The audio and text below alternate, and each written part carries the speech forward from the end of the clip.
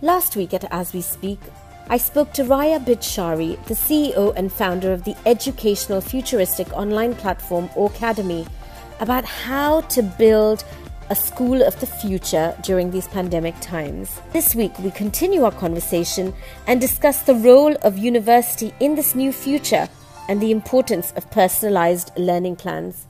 I hope you enjoy it. You know, we've talked about schools.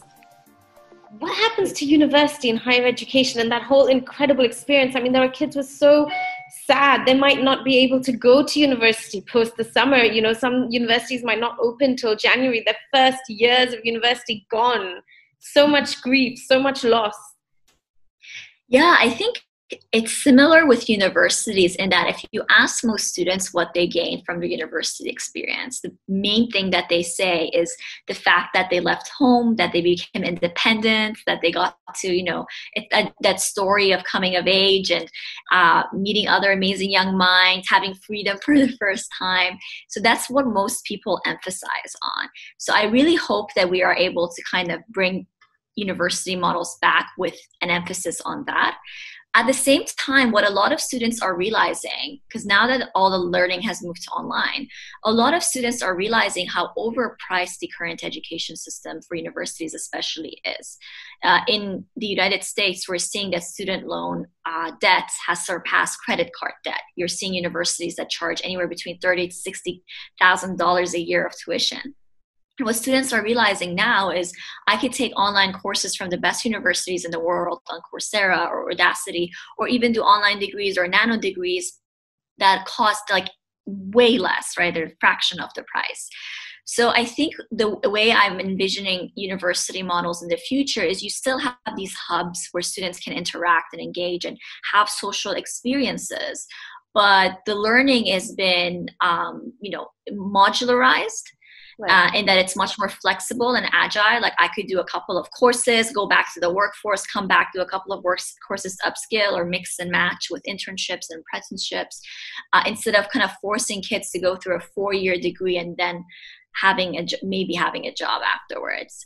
So I hope that the university experience will continue the emphasis on social interactions, modularize into nano and micro degrees with flexibilities, and dramatically reduce the cost that you currently have on students and parents. What do you think the top skills are that kids need to cope with these tumultuous times right now? I think, the main one, and I feel like if you have the skill, you can sort the rest of it out, is learning how to learn. Most of us go through the schooling system learning without actually being taught how to learn best. There's everything from basic strategies that you can deploy to improve retention, all the way to understanding how the brain works when it learns best, to actually improve the learning experience. We live in a world where we all have access to a wealth of information at our fingertips. So there's no reason for us to memorize things, but knowing how to access information and then use it to solve problems on an ongoing agile basis is that critical skill that you need to have under how to learn. That aside, I really believe that we also need to focus on mindsets around grit and resilience, but even more emotional intelligence, which is an area that is very difficult to replace with machines. And when we talk about emotional intelligence, we're not just talking about understanding your emotions, but also regulating it, being able to be sensitive to it, but others. And I'd say those are some of the key areas that students should be working on during such times. What would your ideal timetable look like? Do you have like a little drawing, or what would it look like? What would it include? What would it totally exclude? Yeah. What would it be like? Here's the thing. This is a question we are actually asking ourselves at Ocademy, and when we're envisioning future models of education. I don't believe that we should have one universal type of a timetable for every student. The ideal scenario is that students get control over designing their own timetable, because we're all different, right? So for me personally, kind of judging by how I like to work, I like to have my mornings open for my own independent kind of either learning or working, and have my calls and meetings and sessions in the afternoon, and then have my evenings open. There could be another student that would prefer to wake up later in the morning and be productive from 10 a.m. to 5 p.m., right? So I think in the ideal scenario, we give students some control over how their timetables are organized. Perhaps they want to spend one day of the week on athletics and other extracurricular activities, and actually go into the learning hub or the school for 3 days a week or 4 days a week. So these are kind of possibilities that we want to bring out. But in terms of what the timetable would constitute of, I think we need to have more of a balance in the curriculum of when it comes to both soft skills and technical skills. Right now, we build those soft skills such as creativity, critical thinking, collaboration as a final layer. It's not guaranteed that every student will graduate with, let's say, public speaking or kind of rational thinking and critical thinking. It happens often in extracurricular. But I think we should flip the model, whereas the full emphasis is on these critical skills, competencies, and values, and the content emphasis is actually a much smaller percentage of time that is spent in the curriculum. I completely agree with you, because what they're getting out of their extracurriculars and the kind of projects they do with their extracurriculars, you see the excitement, you see you see all that adrenaline, and you think, oh my God, you've just learned more than you did in 5 hours of school. So I totally get that. And you've mentioned creativity so many times. What is the role of the arts and creative endeavors, like artistic endeavors, in the jobs of the future? Yeah, so we're actually going through what we call, experts are calling the imagination age. It's an era in which creativity and imagination become the primary creators of economic values. So we're seeing this through the rise of platforms on social media and YouTube that, increase access to content and often creative content. We're seeing it through the rise of technology such as virtual reality, but we're also seeing it due to technological automation. Whereas jobs that require technical, monotonous, repetitive skills are most easily automated, whereas those that require higher order thinking or creativity are most difficult to automate. So those are just some of the trends that are kind of driving the need for creativity in the workforce. Now, there is often a misconception that creativity is really only linked to the arts. It's true that the arts in all their different shapes and form can be a really powerful exercise and stimulant and source of creativity, but we also see creativity come in, let's say, science through the way that we approach innovations and solving new problems or research. Albert Einstein was known for being extremely creative in his worldview and the way that he saw physics, which allowed him to come up with the theories of general relativity.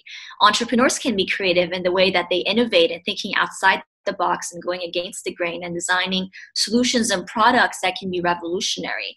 So it's really a universal skill that unfortunately the school system associates with the arts, but can actually apply across different domains. Now, one of the ways in which we're currently stifling creativity is that we've created a system where students are consuming more than they're creating. So they're constantly being bombarded with information and content and spoon-fed, tasks and exercises, but very little time in the school day, or let's say the school week, is spent saying to them, create something, create a video, write an article, or develop an idea or solution. They spend very little time doing that, and we've seen that students actually really struggle when they're put into that situation and given the opportunity to create something of their own. We've designed them to be consumers and not creators, and that is a huge concern given the need for creativity in the workforce. What is your message to parents who need to prepare themselves so they can prepare their children? I mean, we're here now in a very gray area, and I'm sure since you're in education, you have seen how difficult just dealing with this whole new paradigm has been for all of us. So one of the advice I always like to give to young minds is to, it's very simple. Instead of focusing so much on your grades, on your diplomas, on what you're memorizing or not memorizing, focus instead on building your skills, your portfolio, and your network. And there are ways you can do this, right? You can actually start networking and finding mentors in the workforce that can give you regular advice. You can build a portfolio of projects, set aside time to create things that excite you, and you can build your skills through a wide variety of ways. But ultimately, I hope that parents and students not panic during a time like this. I think there's often a lot of fear that kids are missing out on the curriculum, that they're not learning in the last few months. And my response to that is that it's okay. We're living through really tumultuous times, a lot of accelerating change. I think the most important thing sometimes is to just focus on mental well-being and mental health. It's exactly why in our upcoming summer camp, we have an entire day focused just on emotional intelligence and practicing gratitude and focusing on finding purpose. Because sometimes it's not necessarily about, the diplomas and certifications, but just the peace of mind that we have right now. So I hope that parents don't panic and stay calm, and go beyond the traditional school system and curriculum and ensuring their students are building their portfolio skills and network. All right. Thank you so much, Raya. Raya, can you just briefly tell us, so Aucademy has summer camps, just if you could just let parents know, do they just have to go online? What is it that you're offering right now in Aucademy on your platform? Yes, so if you go on aucademy.org, you can see all of our different offerings and programs. We are doing summer camps throughout the summer that are focused on preparing students for a post-pandemic world. These are completely online, they're interactive, live, and social, and cover areas all the way from critical thinking down to emotional intelligence. So they're focused on those core skills that we talked about today.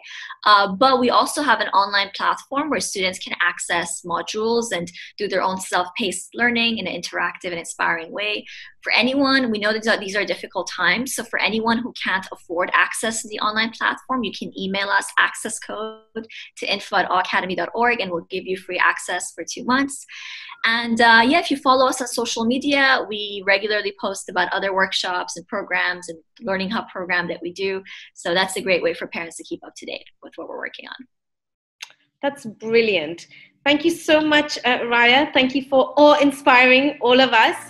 Guys, I hope you really enjoyed this. I hope it was informative. Please go on aucademy.org and email info@aucademy.org if you need any more details. Please like, comment, share, and subscribe. And see you soon. Thank you for watching.